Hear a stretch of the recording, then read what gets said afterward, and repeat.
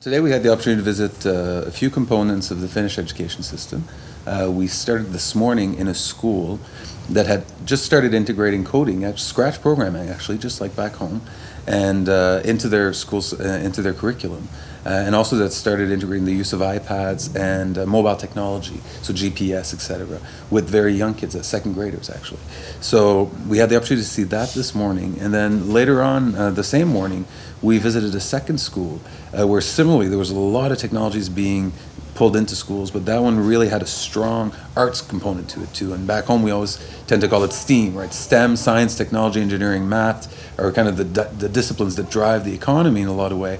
But a lot of people always say you got to add the A, right? You got to make it STEAM, so that we're including the arts and driving all those technologies with a dose of creativity. So we got a very good look at that at the second school we were at.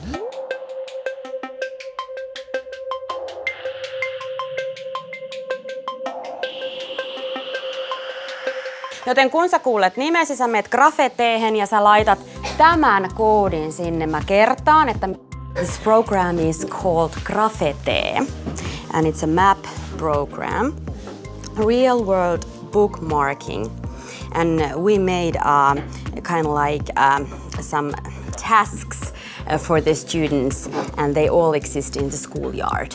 And it all involves this space project we've been doing with these students. Yeah, and they've been playing kind of like a game that they are space invaders, and they've been doing a lot of stuff with these tablets, and this involves that he's going to put that hat on and he's going to be their kind of like supervisor, and we're going to see a little video where we're going to go to an asteroid, and there's going to be a spaceship, and all the tasks are going to be like, now you've arrived to this asteroid, how many big rocks you can see, and take a picture and add it to the map.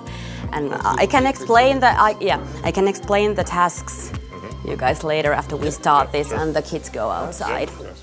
The second graders are teaching the fifth graders to use the map program.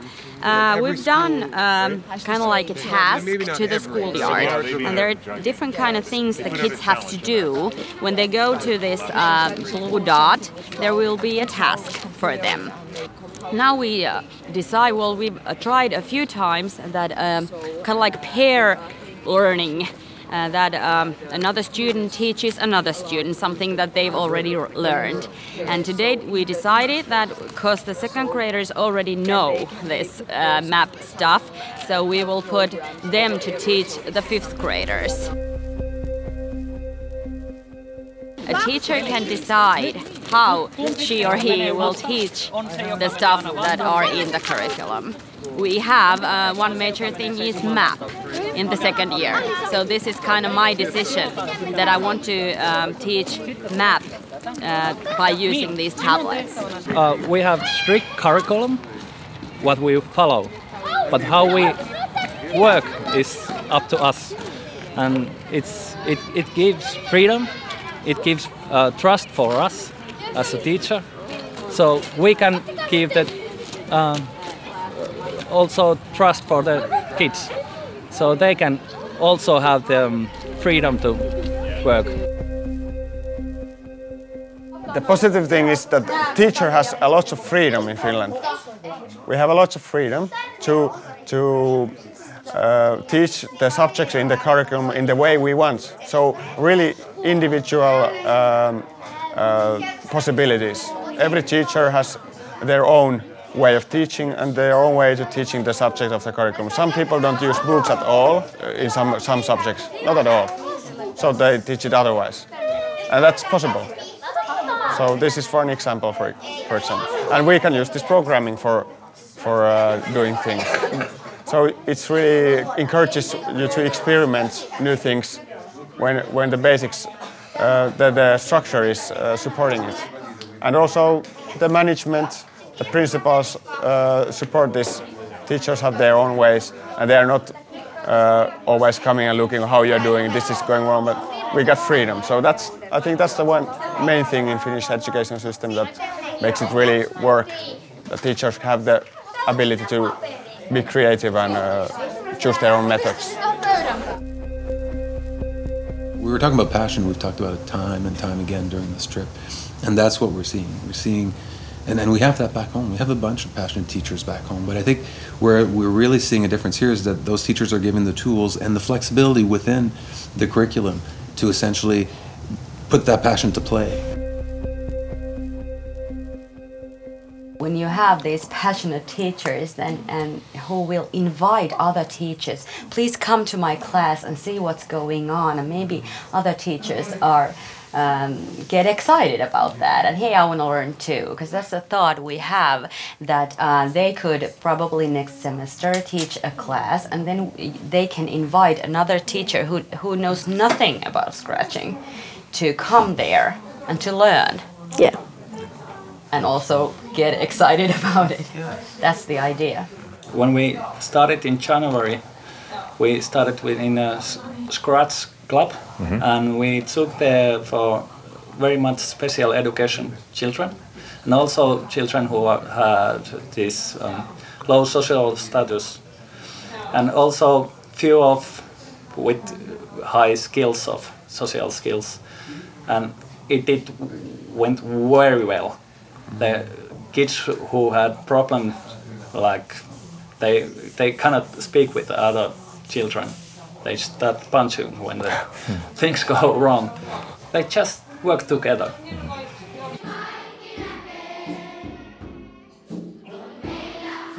10 years ago I started to be principal, and we haven't at all technology here. We have a lot of literature, but what I enjoyed a lot here was ability for teachers to make cooperation.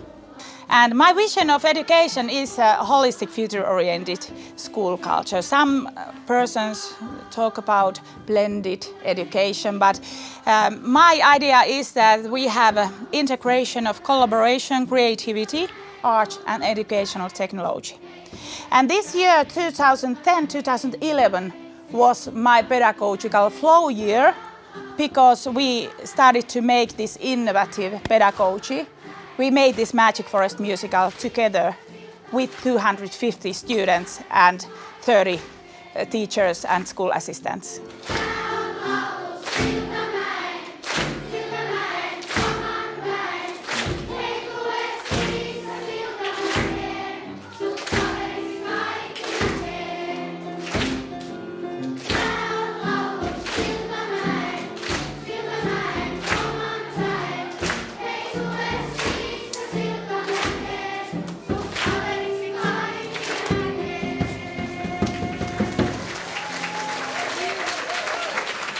We saw the fact that the holistic approach is another thing that you can opt in on, and we saw that where similar to business, if you have this greater purpose or greater goal within the school, that it kind of gives all these students something to all drive towards.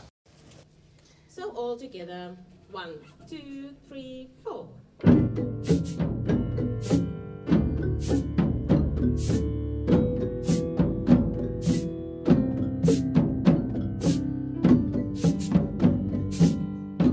So Magic Forest was, how do we create every year this musical where every kid gets a chance to be part of the creative. They get to use various technology, mediums, approaches, whatever. They can input different ideas, and it's a groundswell of all the students and teachers, and it forms in a different creation every year. It literally does. It's almost like long-form improv of sorts of how it eventually ends up being this masterpiece at the end.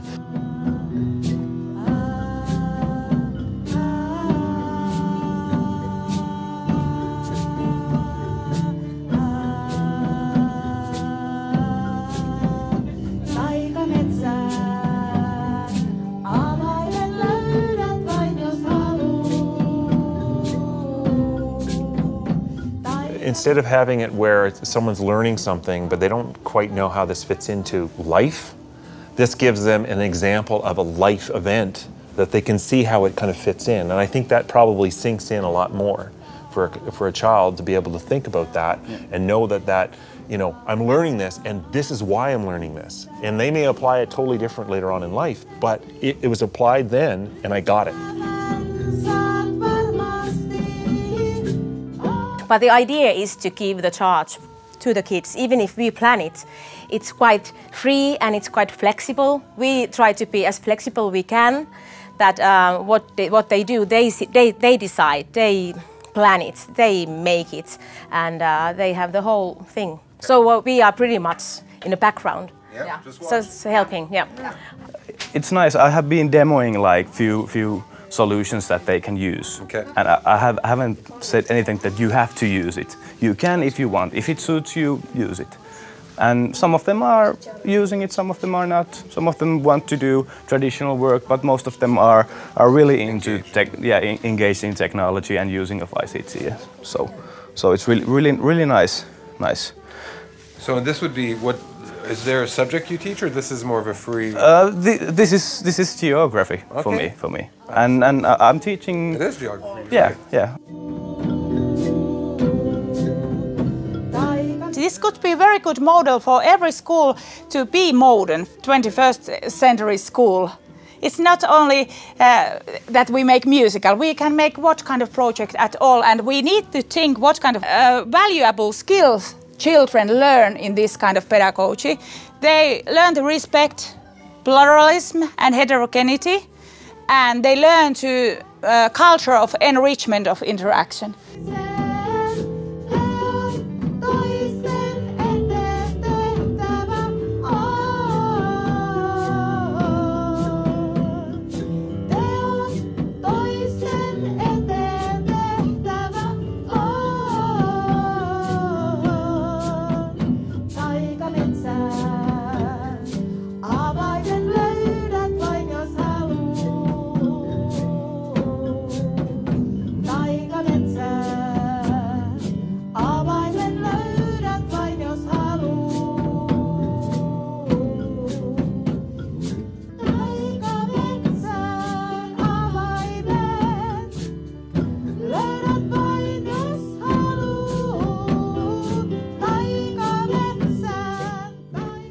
I almost cried a few times. Like there was like some great moments where you could see how much fun these children were having and how engaged they were. I mean, I don't know which pieces you'll see, but they were when they were singing, they were belting out the song.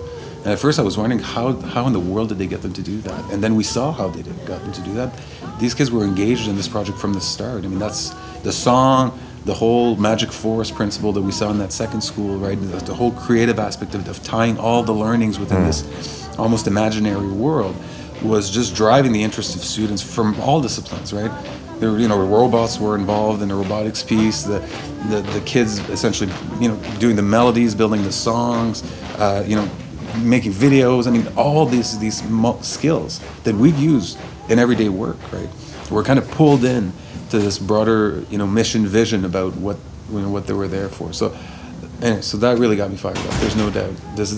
How much potential can come, not from government policies and all that, right? But just by enabling the folks that are on the ground, have the information, have the passion to get to where we want them to get to and the way they think and their team thinks they can make it happen.